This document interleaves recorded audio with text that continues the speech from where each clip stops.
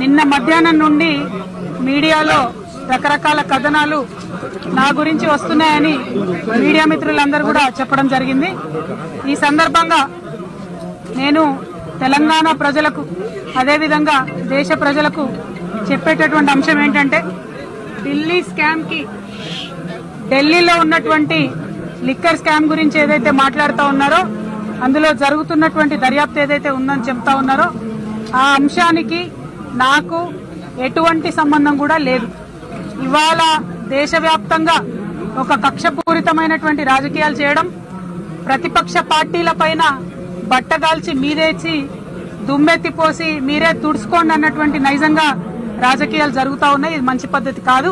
ఇది ప్రజాస్వామ్యంలో ఎటు పడితే అటు నిరాధారంగా ఎవరి మీద పడితే వాళ్ళ మీద ఏది పడితే అది మాట్లాడొచ్చు అనేటటువంటి ఒక వైఖరి ఏదైతే కనబడతా ఉందో, ఇది ఆరోగ్యకరమైనటువంటి వైఖరి కాదు.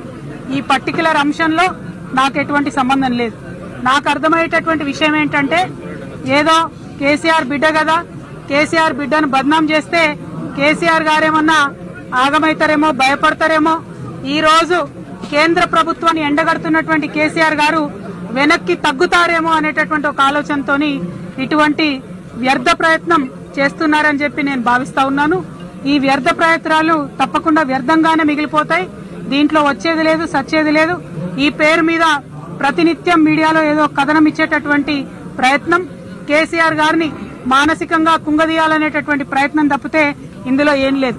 కాకపోతే మా తెలంగాణ ప్రజలకు తెలుసు, భారతదేశ ప్రజలకు తెలుసు, తెలంగాణ రాష్ట్రం కోసం ఉద్యమించినటువంటి అన్ని సంవత్సరాలలో కూడా అనేకమైనటువంటి ఆరోపణలు వారి మీద, కుటుంబ సభ్యుల మీద నిరంతరం చేస్తూ వచ్చినా కూడా మొక్కువోని ధైర్యంతో మడమ తిప్పకుండా ప్రజల పక్షాన నిలబడి పోరాటం చేసినటువంటి వ్యక్తులం మేము. ఇటువంటి వాటికి భయపడేది లేదు. భారతదేశం ఎట్లా అభివృద్ధి చెందాలని ఒక కళతోని, ఒక ఎజెండాతోని గౌరవ ముఖ్యమంత్రి గారు ముందుకెళ్తా ఉన్నారో, దాంట్లో మేమందరం కూడా వారి అడుగులో అడుగై వారు చూపించినటువంటి బాటలో తప్పకుండా నడుస్తాం. భయపడేదే లేదు.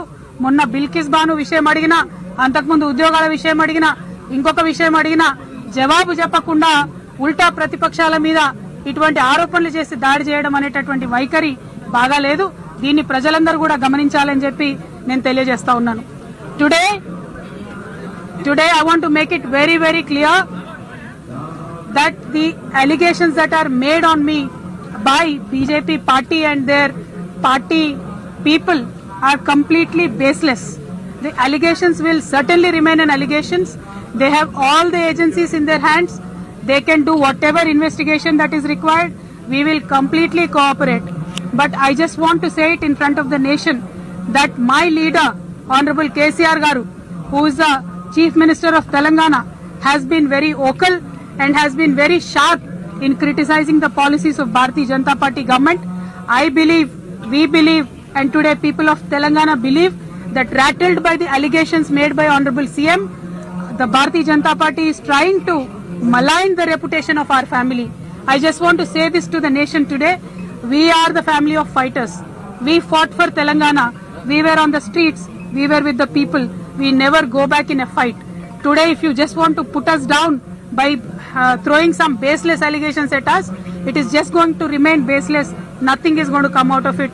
Today you are in power. You want to use agencies. You want to use media. You want to use everything possible to curtail the voice of opposition. I am so sorry. You are messing with the wrong people. We are not the people who are going to calm down. We are not the people who are going to step down. We are fighters. Telangana people are known to put up a fight and make sure the fight ends in a prosperous result. Tomorrow we want the country to prosper as Telangana is prospering today, and we will firmly stand on this.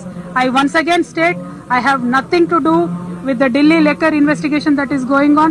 This is a baseless allegation made on me by Bharatiya Janata Party just to make sure they malign the reputation of our family, and I'm so sorry to tell them it is not going to work.